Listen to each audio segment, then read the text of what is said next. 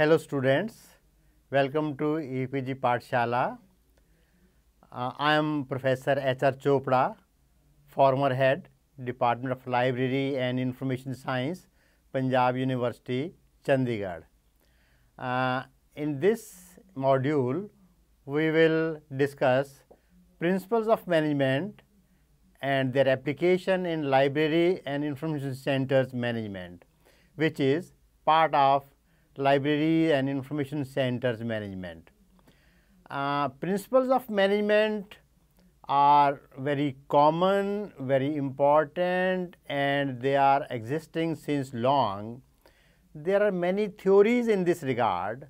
The principles have different aspects, different approaches, and some are traditional, which are prevalent since long. There are some which are based on experience. There are some other principles which are mathematical, which involved some symbols, codes, which have to be proved. There are some principles which are based on human nature. There are other principles which are more practical and prevalent in certain types of organizations only. But overall, these principles are significant because we need them to apply for efficiency, for economy, for better working, better output, better products, and better results. Principles of management are prevalent in all types of organizations, especially in industries, commercial organizations, offices, banks. Libraries are no exception. In libraries, we need to use these, apply these principles categorically, emphatically, and regularly so that the results are rewarding. Approaches to management. There are various approaches to management. The most important is traditional approach. This is also known as school of customs. It is one of the most commonly followed approach for management of the organizations. Many principles given by Henry Fayol underline the basic philosophy of this school. There are 4 fundamental characteristics in this traditional style. 1. The functions of management such as planning, organizing, motivating, and communicating are capable of being defined, emphasized, and studied. 2. There are principles or fundamental truths about organizing and management, and these are very important in clarifying the study of management and in improving managerial practices. 3. The principles of management derived from the study of management should be the starting point for research and should produce even more useful managerial theory. 4th, management is to a great extent an art concerned with the application of certain principles that are only to a certain degree based on scientific principles. This approach analyzes management as a universal activity, and environment has a great impact on the management and the managers. In approaches to management, there is another approach called empirical approach of management, which is basically a study of managerial experiences and can be taught best by case methods. Here, the manager keeps in view the background, the past experience, experience in different types of libraries, experience with different type of people, experience with different type of clients, and experience based on his long working experience in the past. Maybe the same organization, maybe different organization. So this experience is very significant because he takes lessons from these experiences. He does not repeat the failures. He does not repeat what he didn't like earlier, or he repeats such things which are successful or which paved way for his success in the career. This can be passed from one practitioner to another practitioner. Studies are also based, and there are studies of success and failures, as the application of management is very crucial, and the librarian has to take into account where he failed, where he succeeded, what he concluded, and what is the best under the circumstances. So, it is not only the theory, but it is more practice, more doing, more getting through, and more having the experience.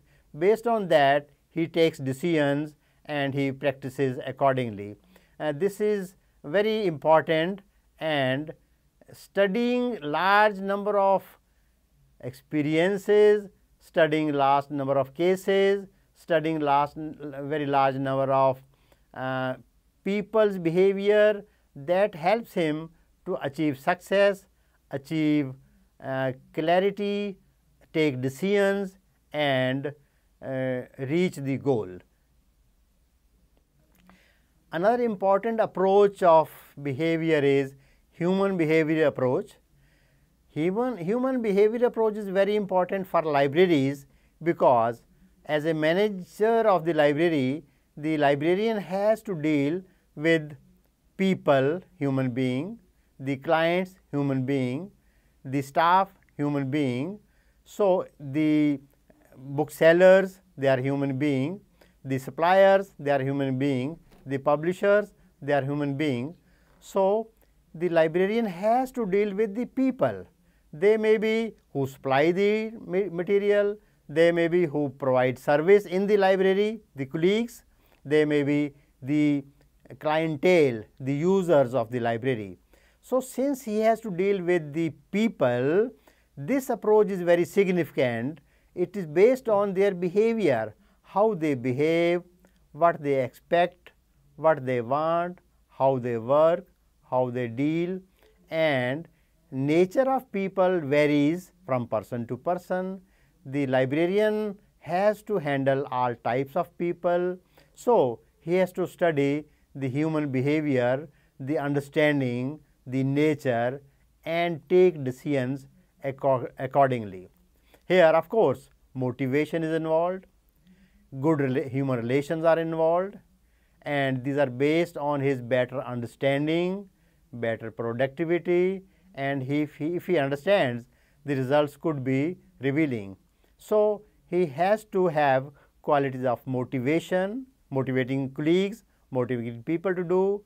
He should have leadership quality, he should have better communication techniques, he should believe in participative management, and he should be able to deal with the group of people, and that way he can be successful manager. Decision theory approach. It focuses on the concept of analyzing the situation and problems in order to make decisions. The manager is the decision maker and organization is the decision making unit. So, the basic problem in managing is to make rational decision.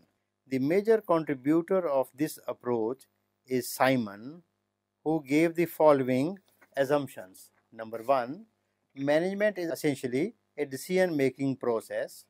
2, the members of the organization are decision makers and problem solvers. 3, organization can be treated as a combination of various decision centers. And fourthly, quality of decision affects the organizational effectiveness.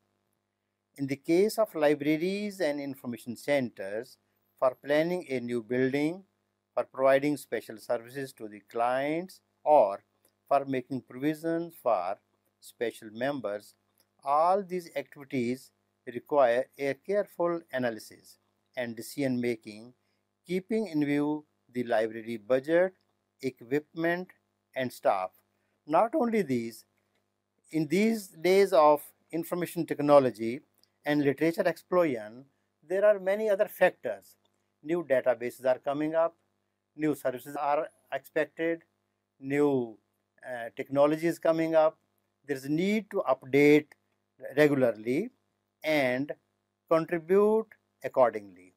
The infrastructural facilities of the libraries and information centers are required to be updated or added or changed. All this takes lot of decision making process, lot of money and lot of input. It is very important on the part of chief librarian, who is the manager of the library, to take rational decision, otherwise the very purpose of managing the library will be defeated. So in this way, the process of manager increases all the more in because of the new technologies, new developments and new innovations in the field of library and information science. Another important approach to management is mathematical approach. Management is regarded as the problem solving mechanism with the help of mathematical tools and techniques. Management problems can be described in the terms of mathematical symbols and data.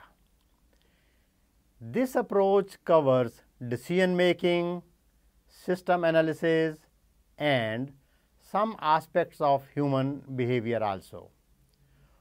Operations research, mathematical tools, simulation models, etc. are the basic methodologies to solve managerial problems. This approach is very important for certain types of managerial aspects in libraries and information centers also. Another management approach is socio-technical systems approach. This approach deals with social aspect as well as technical aspect. An organization is a combination of both social and technical systems which interact among themselves. Social system of the organization is governed by the social laws as well as by the psychological forces in the society. The technical system is governed by technological factors operating in the organization like physical setting of the work, rules, proceedings, etc.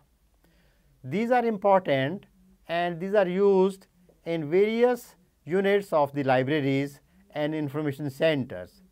Knowledge of this aspect is also important for librarian as a manager. Contingency approach. It is also known as situational approach. The basic idea of this approach is that there cannot be a particular management action which will be suitable for all situations.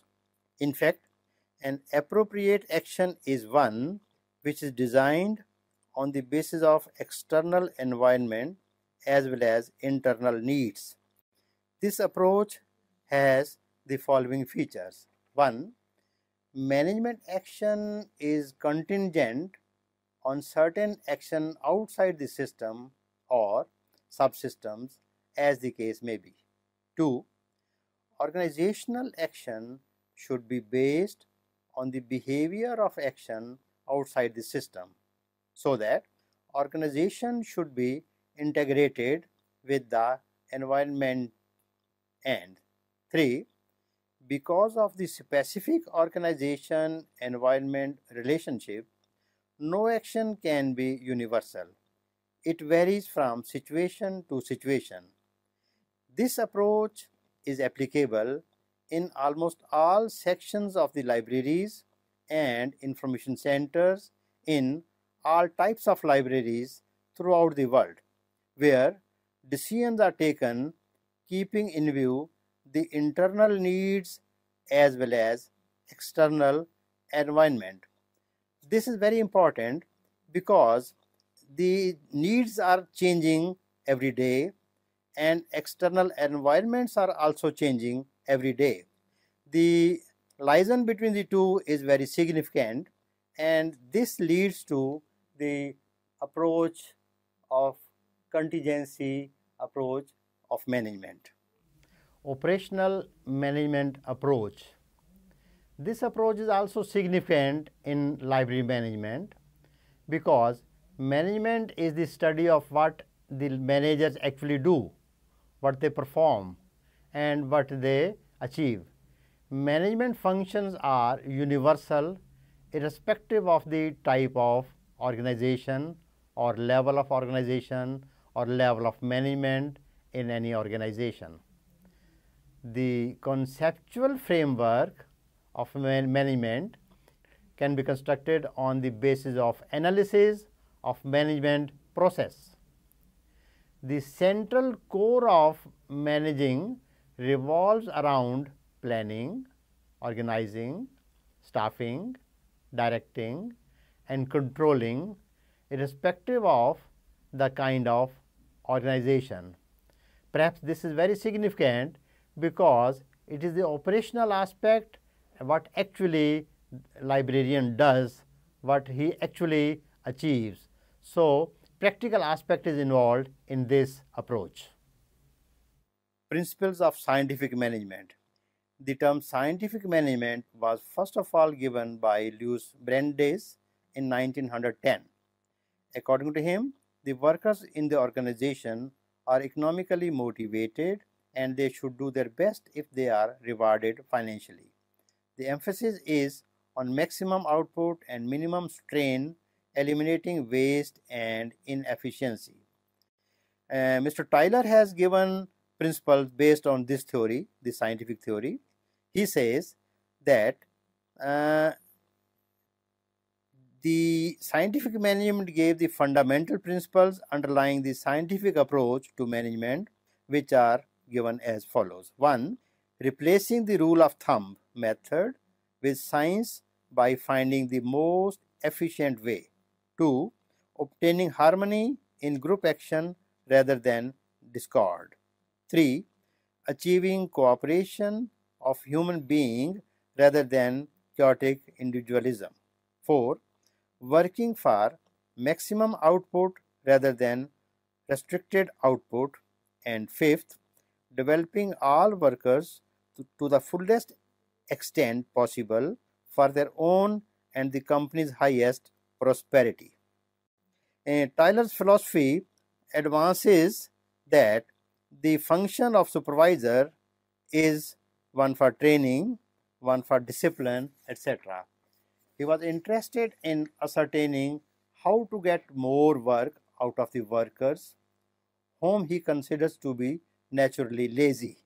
According to him, this attitude was fostered by poor management. He observed that when an energetic person works with a lazy person for a few days, the former also becomes lazy, thinking, why should I work hard when the lazy fellow gets the same pay that I do and does only half as much work? Taylor proposed using scientific research method to discover the one best way to perform a job. He felt that faster work could be assured only through enforced standardization of methods, enforced adaptation of best instruments available for the work, adaptation of good hygienic working conditions, and enforced cooperation. And the Fayol's principles, which are known as general principles of management, are very famous. Henry Fayol was one of the opinion that the principles of management are flexible, which are based on his experience. He listed 14 general principles of management, which are very famous, and these are as follows. 1. Division of work or specialization. This means there should be a clear division of duties, breaking jobs into smaller pieces, leading to specialization. Management should be separate and distinct. This promotes efficiency in the organization. Supervisor has a better control because of dealing with a smaller range of activities for each person. In a library, the division can be according to type of service or type of material. Regardless of the method, it is important to consider very thoughtfully the objectives and directions of the unit. Number 2, authority and responsibility. The authority that individual possesses should be equal to their responsibility. Anyone responsibility for result of task should be given the authority to take the action necessary to ensure its success. Responsibility cannot be completed in the best manner unless there is proper level of authority behind it. We can say that authority and responsibility must go together. If one is responsible for result of the task, the person should have the authority to take necessary action to ensure its success. This seems obvious, but very often only the responsibility is delegated and not the authority. Number 3, discipline. It is necessary to have clearly defined limits of the acceptable behavior. Everyone in an organization should know as to what is acceptable and what is not acceptable when a rule is violated. Punishment should be given applied equally and fairly by someone who is competent and understanding. Nothing can be achieved without a level of discipline between workers and management. Discipline requires good supervision at all levels. This is applicable in case of libraries and information centers also. This principle is often difficult for a supervisor to apply because there is a tendency of leniency and human relation factor. There should be clear rules and complete obedience to behavior in the best interest of the organization. Fourth, unity of command. An employee should receive orders from only one supervisor in order to avoid confusion and conflict. It should be clear in the organization as to whom a person should be responsible for a given task. In a library, the work of collection, development, technical processing, and reader services are interrelated, involving more than one supervisor. If all of them give the orders separately, it can lead to utter confusion. Hence, in such a situation, the supervisor should have consensus and only one person should give the instructions or orders. Unity of command is very important for the successful functioning of libraries and information centers too.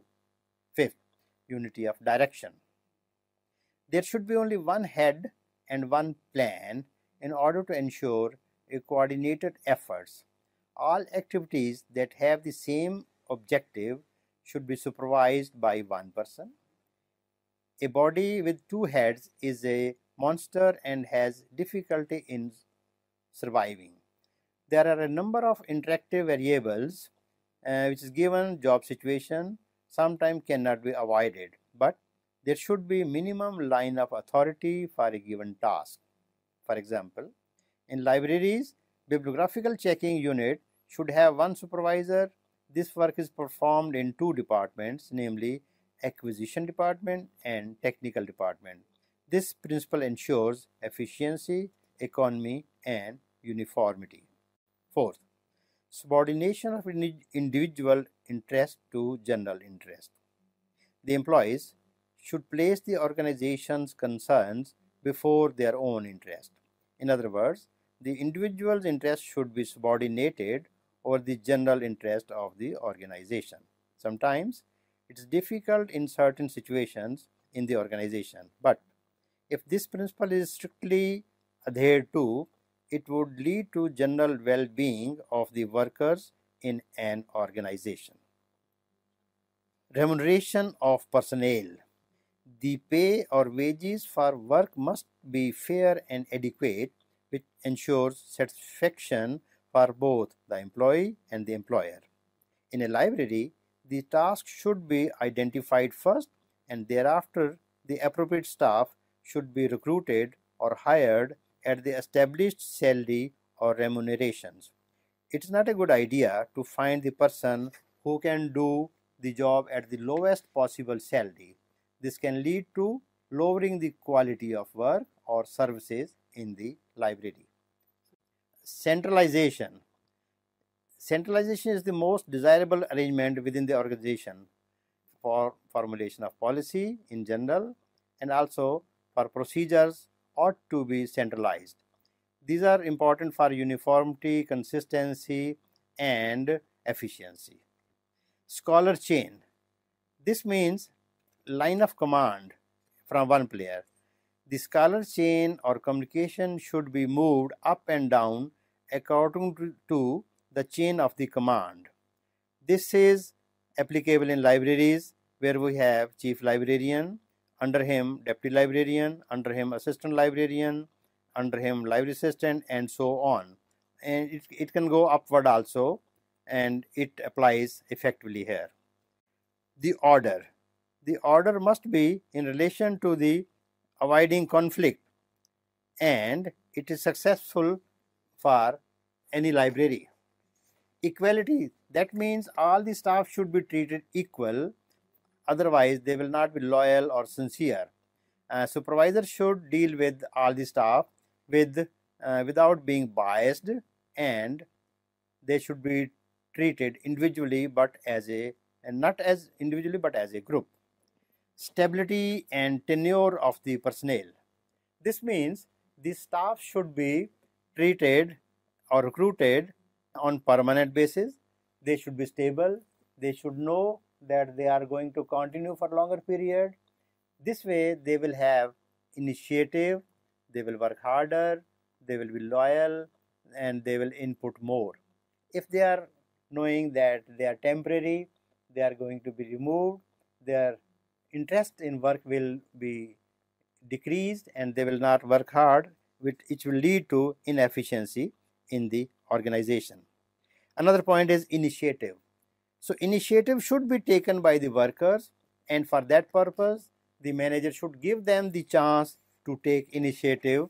Sometimes the initiative is failed, they should not be discouraged, they should not be reprimanded, they should not be punished, rather they should be encouraged in this regard. So this way these principles are known as scientific principles. These are very much applicable, and Fowles principles are applicable in all types of organizations, more so in libraries too. Characteristics of not-for-profit organization.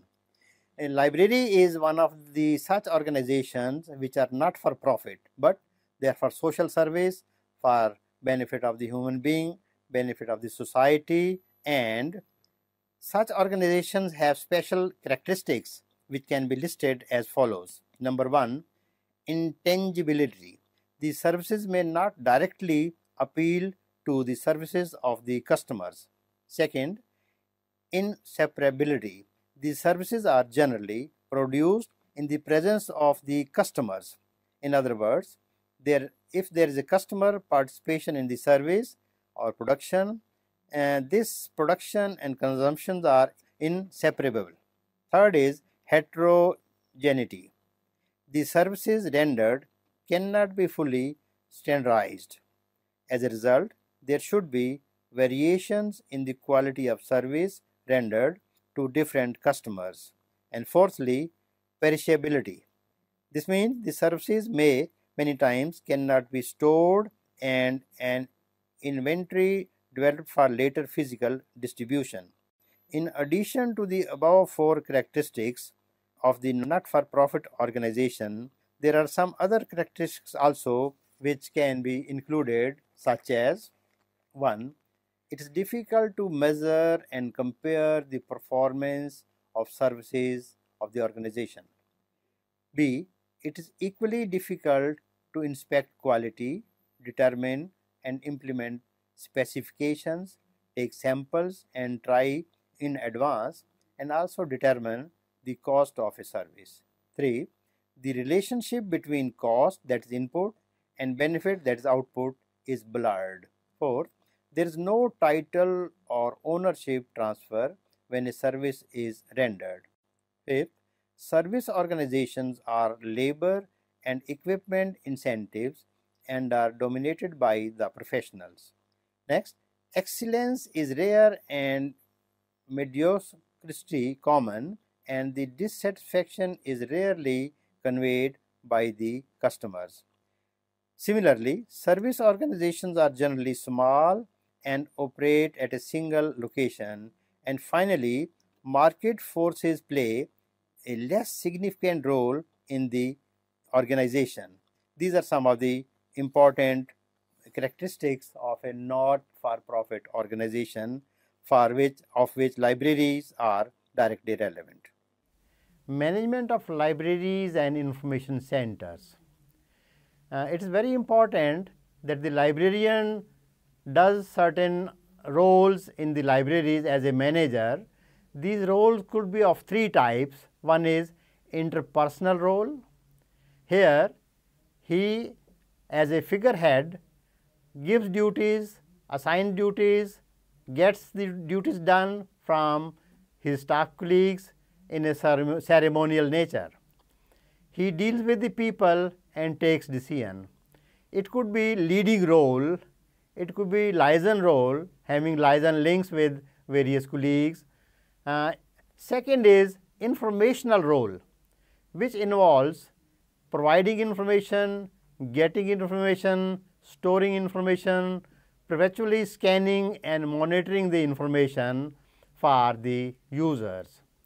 This information is disseminated in specific design, in specific role, and to satisfy the users who need it. The third important role of the librarian is decisional role. As a librarian, he has to take decisions. As an entrepreneur, looking for new ideas and adopting them for change, solving the unanticipated problems and handling disturbances, if any, resource allocation, role of dividing work and delegating the authority. Even negotiation role is also on the part of the librarian. So, he has to take decisions on the spot, delegate powers, negotiate and apply his intellect in this regard. Thus, we see that the roles of principles of management are very important. They help us to achieve so many things. First of all, to increase the efficiency in the library. These principles also help us to crystallize the nature of management in the library. Thirdly, it helps us to carry on research for still better results. Fourthly, it helps us to attain social objectives for which the library has been established. And finally, it helps us to take realistic views of the problem so that the purpose is achieved, the goal is achieved and efficiency is increased in the library or the information centers.